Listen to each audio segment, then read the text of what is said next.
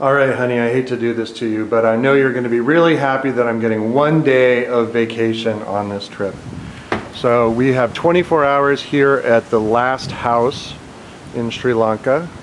I think you'll be happy to know that it's only, I don't know, maybe $175 a night, and that includes breakfast and a supposedly amazing dinner. And this place is absolutely phenomenal. Let's see, there's pretty soon I'll take you up to see Myra's room. But there's a pool. We're the only ones staying at this villa. It was designed by renowned... Whoa, holy crap. That was the puppy, the super cute puppy I was going to show you chasing an iguana. Oh my god, or a lizard or something. Komodo dragon. That was awesome. So this is the view from the beach. Our private beach.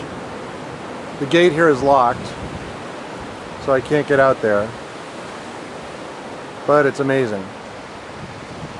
This is Geoffrey Bawa's last house where he designed this. He was an architect in Sri Lanka. This is the last house he ever did. This is in Tangalle, in the middle of nowhere, and it's a piece of heaven. It's a slice of heaven. That works. So here's the sitting room.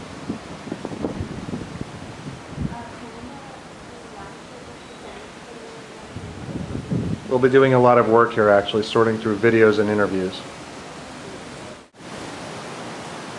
So this is what it looks like from the water.